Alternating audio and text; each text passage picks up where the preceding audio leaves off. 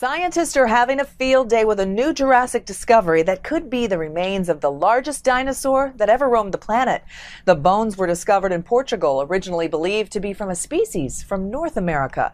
But after closer comparisons, the remains turn out to be from a new species. It's named the Torvosaurus guernea, which was about 33 feet long and weighed up to 5 tons, and may have been covered with feathers. How cool is that? The Torvosaurus roamed the Earth 150 million years ago.